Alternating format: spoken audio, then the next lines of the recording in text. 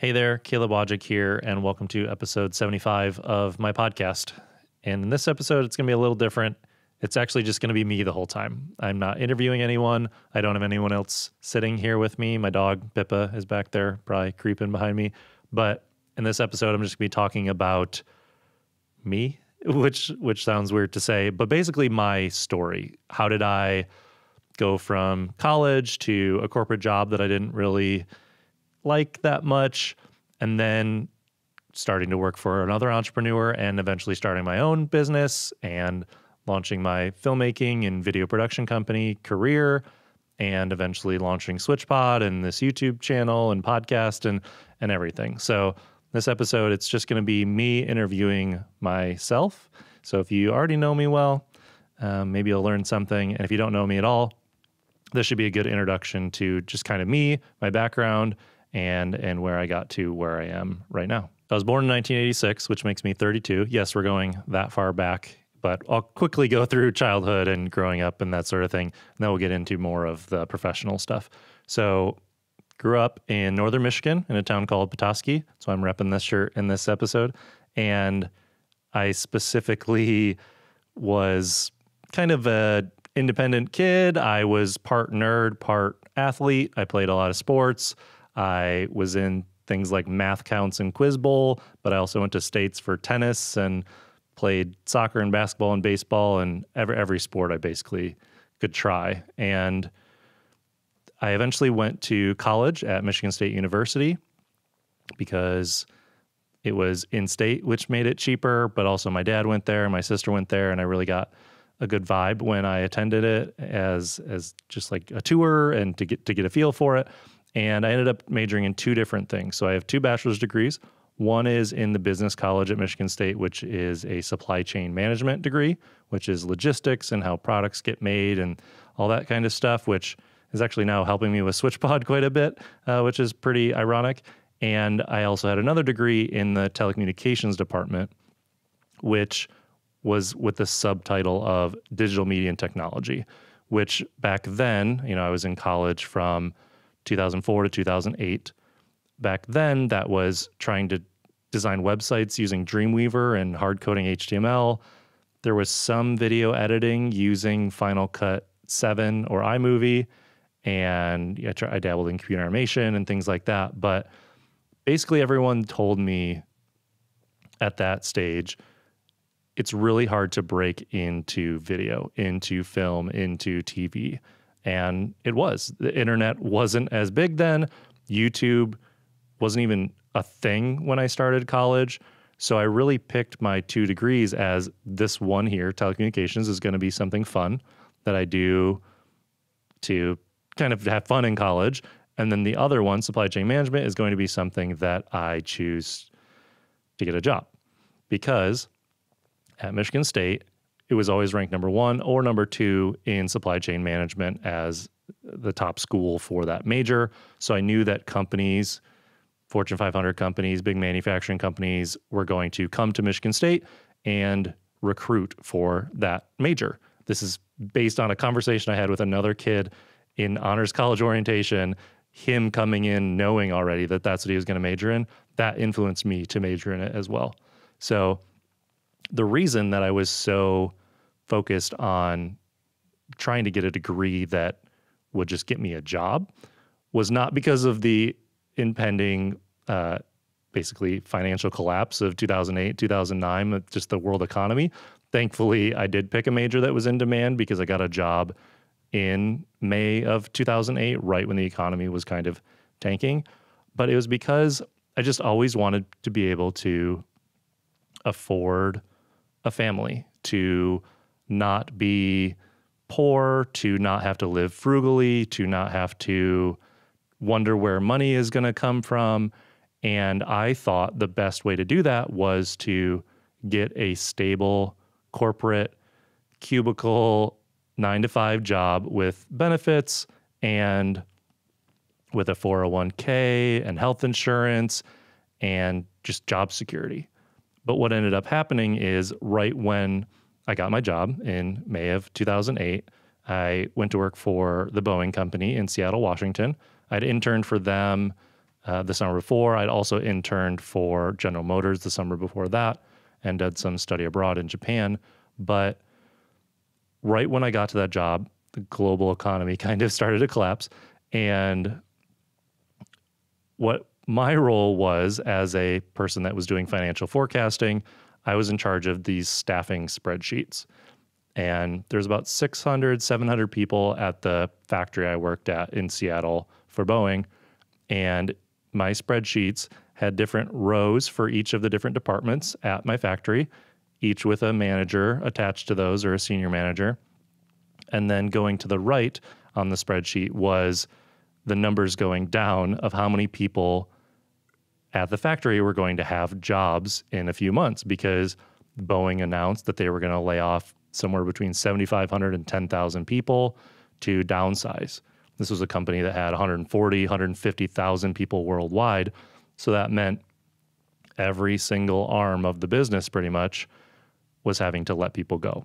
So I had numbers in my spreadsheet that, you know, in general, when you're looking at a spreadsheet at a job, it might not mean anything to you. But once those numbers were individual people, that had a big impact on me mentally, to be like, some of these people have been at this company for 10, 15, 20, 30, 40 years. And because of something outside of their control, the global economic collapse and airlines not wanting to buy new planes because people maybe aren't traveling as much, and all these things that are interconnected with the economy are impacting these people that have committed their lives to this corporation. And I'm not trying to call out Boeing. I'm not trying to call out anyone, really. I know that when you run a business, there are slow times, there are fast times, and you're going to have to make hard decisions like this to be profitable. And that kind of flipped a switch in me of, oh, maybe this isn't necessarily how I can best take care of myself financially and a future family. And from that point forward, I really focused on learning about personal finance and getting out of debt. I had about $28,000 of debt. 18,000 of that was student loans, and 10,000 of that was a car that I bought right after college to move across the country. And so I was really focused on personal finance. And then as I was learning about that through blogs and podcasts and books and all the other resources that I was going through, I kind of stumbled into entrepreneurship. I never really thought about wanting to run my own business, partially because I had seen the ups and downs of that through my father, who ran two different kinds of creative businesses as I was growing up. He was a drummer, and he put together big bands, the Larry Wojcik Big Band, and he would bring together 5, 10, 15 people to go and play a music event in Michigan or around Michigan. And he would coordinate all that, take the payment from the company, pay everyone else, bring the music, bring all the audio equipment and that sort of thing. And I saw kind of the really long hours that my dad put in, the stress that came from the financial part of that, where things got slow in the wintertime, but really picked up in the summertime.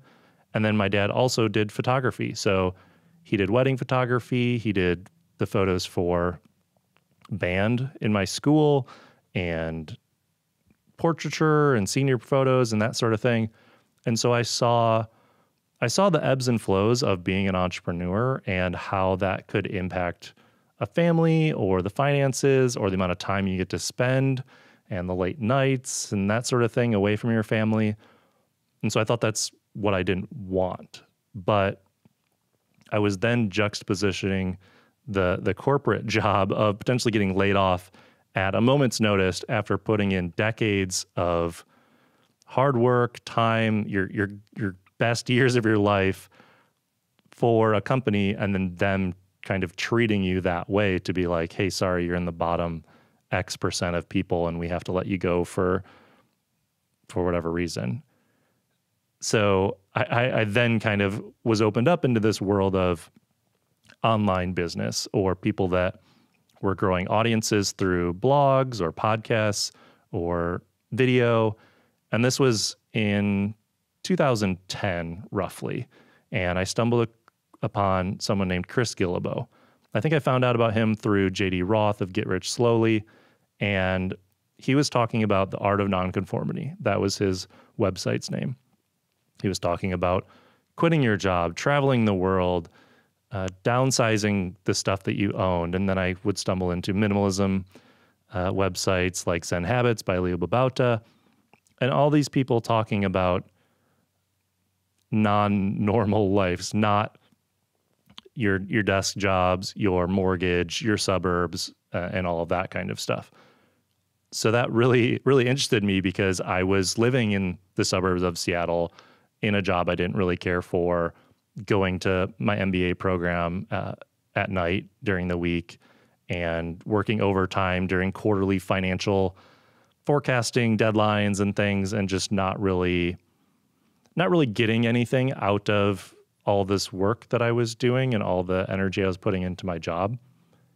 And so all of the things that Chris was talking about and others were extremely attractive to me. And so there was one point where Chris's book came out, The Art of Nonconformity, his first book, and this was late fall of 2010. I was traveling to go somewhere for Thanksgiving with my then fiance, Jen, and I picked up his book because I pre-ordered it right when it was announced. And so I had this book, I was reading it on the plane for this Thanksgiving trip. And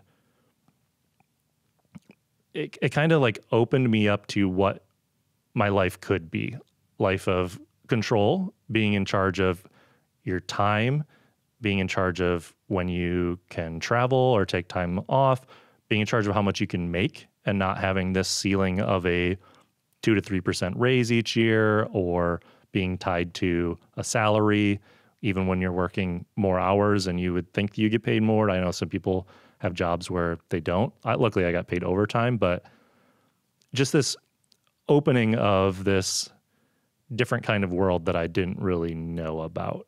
And I guess I was just naive, or no one really shared it to me, or it was also just less well known back then in 2010 that you could grow an audience online, sell digital courses, or make money through advertising, and be a digital nomad and live wherever you wanted, and not have to work for a big company. And so after I read that book, Chris was on a book tour to promote the book, and he was coming to Seattle very shortly after that. I remember it was mid-December of that year, 2010. And I wanted to tell Chris Guillebeau the URL of my website that I was going to start to change my life, to change the world. And I figured, okay, I've been learning a lot about personal finance. Maybe I should talk about that on my website. So I was thinking of different domain names and ran them by my fiance at the time. And Jen picked one out that I thought of called pocketchanged.com. And so I bought pocketchanged.com. I put the Hello World WordPress blog post. If you've ever made a WordPress site from scratch, you know what I'm talking about. And I went to his book tour, and afterwards I waited in line, introduced myself, told him my URL, and that was kind of like the first step of me like kind of committing to doing this thing. Fast forward a couple months, I had launched the site, started talking about my personal finance journey. I had, by that point, gotten out of debt entirely, so I kind of talked through how I did that and some of the nerdy spreadsheet stuff. And then I wrote daily for about 50 days on that website. And around that time, someone named Corbett Barr, who ran a site called Think Traffic, was launching a online course called Traffic School. It was a $500 investment, and he was going to teach how he had grown traffic to his website and how he's seen other people do the same, and how to turn that traffic into subscribers and potentially customers. And this was something that I really wanted to join, but I was kind of afraid of that financial commitment. I hadn't really spent $500 on an online course before. I don't even know if I'd bought an online course at that point. And so I talked it over with my wife, and I talked about how it would help me commit to making this blog thing a reality or trying to start a business. And so in March of 2011, I joined traffic school with a bunch of other people, and I took it very, very seriously. I was consuming all the things that Corbett shared. I started a mastermind group with a bunch of other people, and I really focused on my blog and traffic and growing my network and that sort of thing.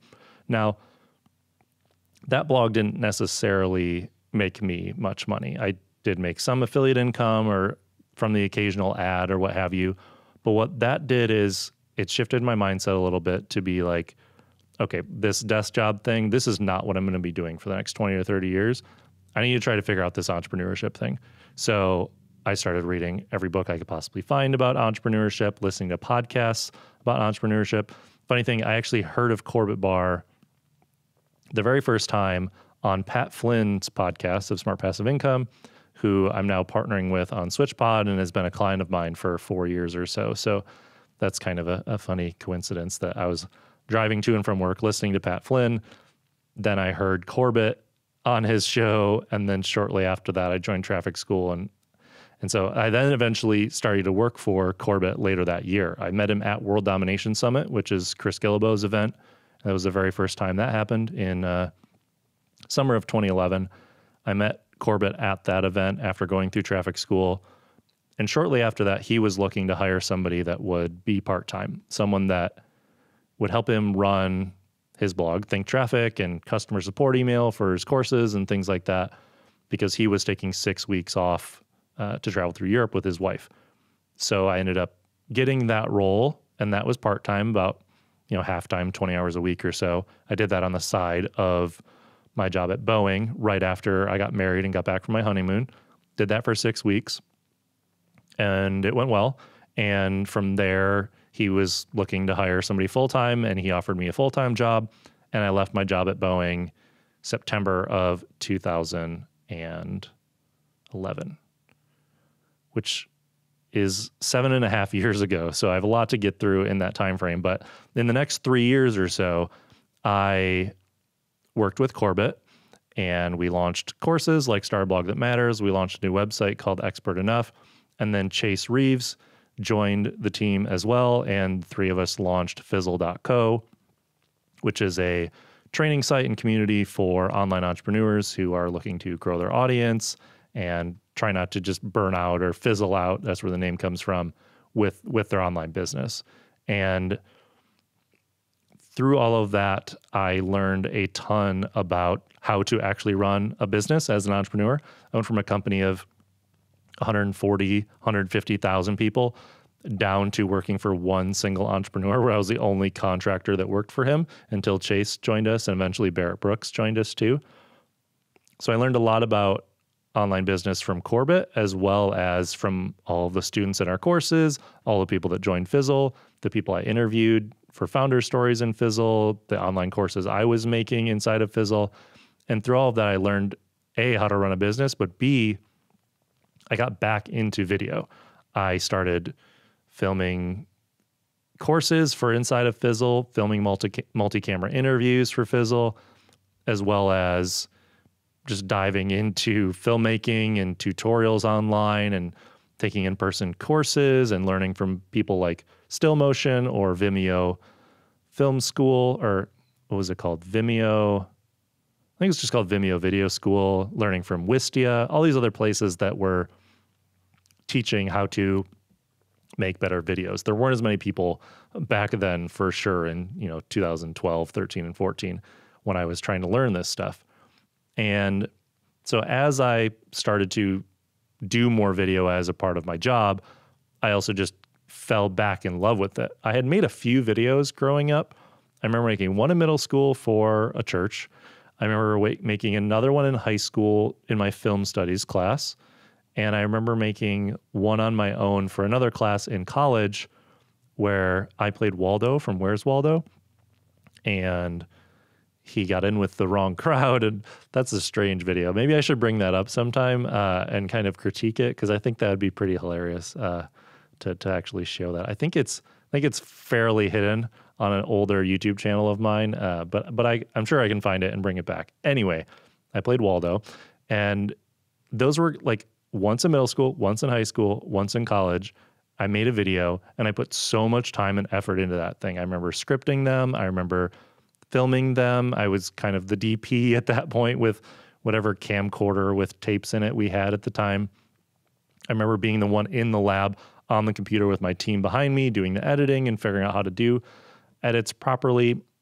And I don't know why, but at the time then, it didn't click to me that, hey, you really like this video thing. You should do this. You should try this. There weren't the kind of opportunities that there are now for distribution, like YouTube and faster internet speeds and phones and things that people used to watch video. That wasn't a thing back then. It was TV and movies, and those were kind of the two paths. And I didn't really want to work in either of those, partially because of what people said about them and how hard they were to break into. So I made those 3 videos, and then I got really into video when I was working at Fizzle. And at that point, I started to get the itch again to run my own thing. I initially left Boeing to work with Corbett because that was like the stepping stone for me to get out of my desk job and to learn from somebody that actually knows how to run a business on a smaller scale. I wasn't really thinking that I would then move on to do video. I had no idea at that point what I would do next. I did continue my blog going, Pocket Change, for a while. I started talking more about entrepreneurship, interviewing other solo entrepreneurs. I had a podcast called Cubicle Renegade and did about 25 episodes of that. And all this time, I'm just kind of learning and trying to read more books about entrepreneurship, read more biographies about people that started businesses, and just get more connected with other people at conferences and just online through Twitter or commenting on their blogs with entrepreneurs, with people that had businesses that I wanted to have, or types of businesses that I wanted to have, where they could be location independent if they wanted to be. They were in charge of their own hours. They maybe had teams that were virtual. They could travel wherever they wanted, whenever they wanted. Those were the types of things I wanted. I knew that having a blog, having an audience, or having clients that you could work with virtually was the way to do that. And basically came to a point at Fizzle where I wanted to run my own thing, and that meant I had to leave. And the skill that I had was video, and the connections that I had were with other online entrepreneurs and people that ran software companies that were at a bunch of the events that I had been going to, like New Media Expo or NAB or Social Media Marketing World or World Domination Summit or Wistia Fest. And some of these events that I was going to as an attendee or to speak at, there were other online entrepreneurs at those events that I became friends with. And they needed video because video was becoming more and more popular. And this was in about 2014. And through that kind of timing of wanting to run my own thing and having video skills and having these connections with bloggers and podcasters that kind of wanted to get into video, those were my first clients. And so I told Corbett and Chase that I was leaving Fizzle. I think I had 6 or 7 weeks to kind of drum up some client work. And my wife was building her wedding photography business at that point. So there wasn't really much other income coming in. And so we're basically back against the wall, need to make it happen. And so I made a list of the top 10 people that I wanted to work with the most. And I emailed all of them. And I really only needed 2 or 3 to hire me in the first month or 2 to work together. And luckily I got 2 or 3 of them in the first couple months. So made some videos for Gumroad, some videos for Scott Dinsmore, and I started doing some stuff for Pat Flynn. And just here and there, I was finding clients in my existing network that needed video stuff done. And that was about 4.5 years ago at this point, almost exactly. And since then, I've continued to keep working with similar clientele, people that have online audiences and are maybe trying to grow a YouTube presence, so they need a lot of YouTube videos. Maybe they're launching a product, a Kickstarter, or another course or something like that, or they need an online course filmed, or maybe they have a live event. Like I filmed some live events for Sean McCabe of Sean West and for ConvertKit, the Craft and Commerce conference. And I've done some documentary work with ConvertKit as well, and with Pat Flynn of Smart Passive Income when he went to Ghana for Pencils of Promise to see the schools that he had fundraised to build over there. And my clientele has basically stayed in that same kind of network of people that have online audiences and are trying to grow those audiences or to further serve them through products or courses or showcasing their customers through testimonials and that sort of thing. So that's kind of the overarching story of how I got to where I am today with running my client business. My full-time editor is also my brother-in-law. So my wife's brother, Tim, is someone that if you've been following me and my YouTube channel for a while, or even listened to older episodes of the podcast before I put it on pause, you've heard or seen Tim. And he's been instrumental in being able to build the business that I want to build. And he did live in an extra room of our apartment when he first started doing stuff for me. I had a course launch and he wanted to make some extra money. And so I basically showed him how to use Final Cut and edit with me for my course launch.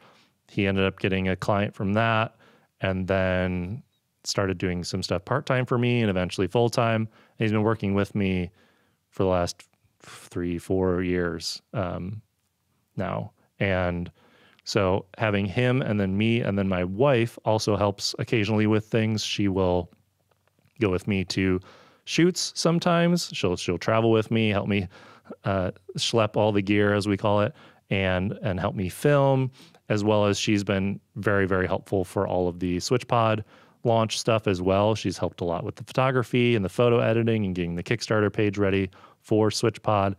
And she also has built up her photography business. She did portraits and weddings, and she's kind of transitioned into running a stock photography membership service called Sourced Co. with a few of her friends. And so along this whole journey, we've really emphasized the freedom and flexibility to be able to travel as much as we want, which for us is taking 1 full month off each year, which we've been able to do 3 of the last 4 years, which has been awesome.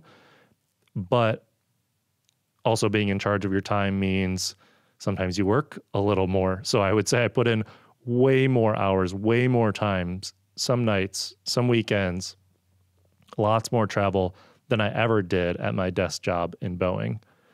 But I'm also way more in control of those decisions. So when someone else is telling you that you need to work 50, 60, 70, 80 hours a week and you don't want to, that's different than you wanting to work those additional hours to do a great job or to deliver for your clients or to make extra content that doesn't make a bunch of money like this podcast episode, but that you enjoy doing and you want to continue investing in sharing your story and growing your audience and growing your business. So I don't know how to take my journey there. I had a bunch of notes and I just kind of didn't look at them at all. I mostly talked about everything, but I think the biggest part of my journey that has really been something that makes sense connecting the dots going backwards is that I was always just an independent kind of kid. I was okay spending time by myself at home after school, playing video games or learning how to build a computer or, shoveling the driveway just so I could play basketball in the wintertime by myself in the driveway. And that kind of independence carries through to today with not wanting to work at a major corporation with over 100,000 people dictating what I do each day or how much money I can make or where I have to live. And then now being my own boss, even though I have clients and I have people to answer to and that sort of thing, because they pay me, but I'm in charge of which clients I work with and which projects I take on and where I travel to and where I live and how I spend my time and what I'm interested in. And so that independence is kind of this thread that's been through my whole story, I would say. And I would just kind of encourage you to try to find some sort of trait that's within you through, I'm trying not to get too woo-woo on you here, but it doesn't make sense to try to figure out what you want to do in my mind. You know, where do you want to be in 5 years? Where do you want to be in 10 years? It's helpful to have a general idea of that, but what really gets you there is action and one day at a time. And so it's hard to connect dots going forward, but it's easier to connect them going backwards. So I would encourage you to try to look for a trait that goes backwards, that goes back to maybe your time in college or university, or even younger when you were growing up, something that really defines who you are, that also aligns with the kind of life you want to live. So to me, that's independence, self-reliance, continuing to learn about different things. You know, I didn't always put a lot of time and energy into growing a business or learning about video production or trying to get better at art or being in front of a camera or things like that. I put thousands of hours, tens of thousands of hours probably, into playing video games growing up. And I put thousands of hours into playing sports growing up. I don't do either of those things now. Occasionally I might play a video game, or I might shoot hoops at the Y or something like that. But I put a lot of time and energy, and my parents put a lot of money into sports for me, going to camps and uniforms and everything, driving around to different games. And I put a lot of time and money into buying video games and playing video games and getting really good at them and moving on to the next one. And neither of those things necessarily help me earn a living today, living in my 30s. But being independent and being someone that was more of a self-starter and being someone that really took those things seriously and tried to learn as much as I could. I remember reading Nintendo Power and gamer guides to try to get even better at games, and reading forums about how to build my own computer, and when it didn't turn on, trying to figure out why the jumper was in the wrong spot. And I think that I didn't get what I needed from school, from teachers. School and teachers were fine. They were great, and I got good grades, but I was just bored a lot. I think that, I don't know, if I was in a school that maybe enabled different speeds of people to take classes and stuff that were above where they were supposed to be, and I did that with math and some other things, but I think I just got bored because I wasn't that interested in it.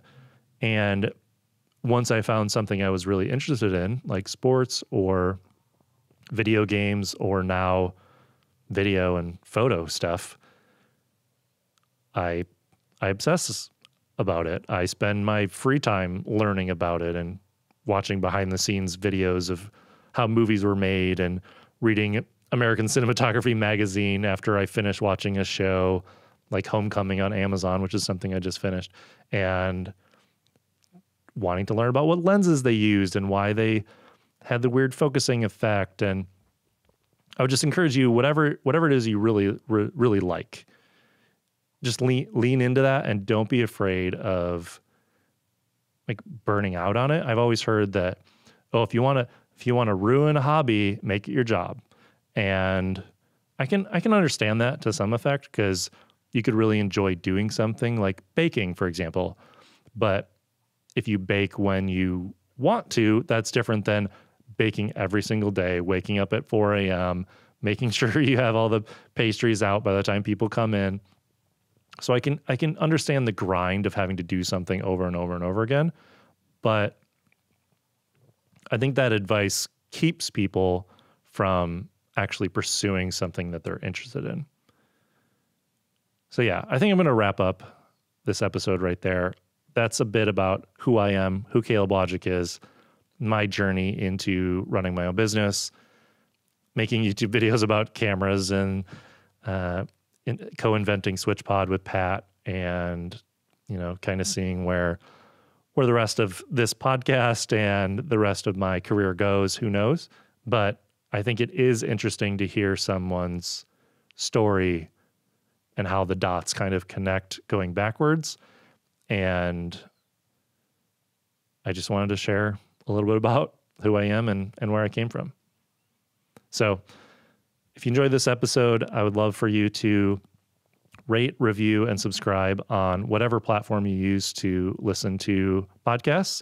And I do still plan to continue doing these on video as well. It's definitely more work to set up lights and cameras and do the editing that way, but you can also watch these on YouTube as well. And I appreciate you if you've made it this far. And send me a note. Send me a note on Twitter or Instagram or email. I'm at Caleb Wojcik. Or you can use my email, caleb@calebwojcik.com, to let me know if there was something from this that resonated with you. So I appreciate you. Looking forward to talking with you in a future episode. I've been Caleb Wojcik, and I'll see you another one. Cheers.